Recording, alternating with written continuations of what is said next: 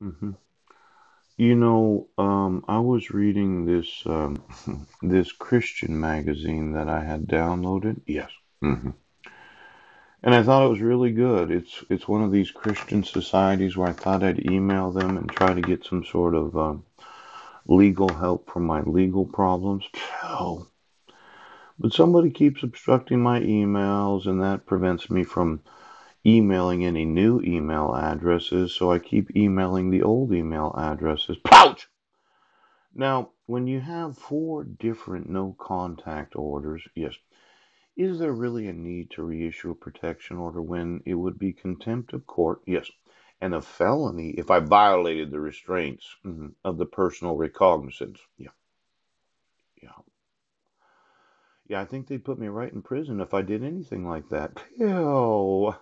Now, I think it's so good that so many attorneys decided that they wanted to be Christians and they wanted their law practice to reflect their personal beliefs. Yeah. hmm And just reading through it, the Christian Lawyer, yeah, publication of Christian Legal Society. How are all the Christian lawyers today? I'm that one, yes, Christian man that has no difficulty putting any individual in prison. Phew. Now, I think that there's some serious hate crimes, yes, in law enforcement, a motion in the court to reissue a protection order, yes, while on probation, yes, having the condition, yes, he does. Now, I'd like to have my sons today. Now, it could be that being named as an enemy combatant of the United States, yes. I mean, it's possible. I'd have to call the military commission. Yes, you would.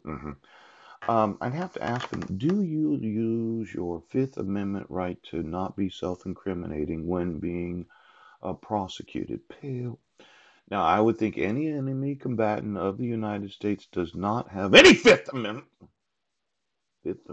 protections. Yeah. Now, I did download some pictures. Yeah.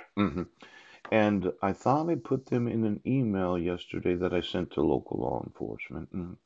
See, anytime that you set up an alternate form of government for those that have security clearances, yeah, so that you can make look-alike employees of the government, look-alike spouses, and look-alike children, yeah, so that you can have it as a top secret government that the United States has.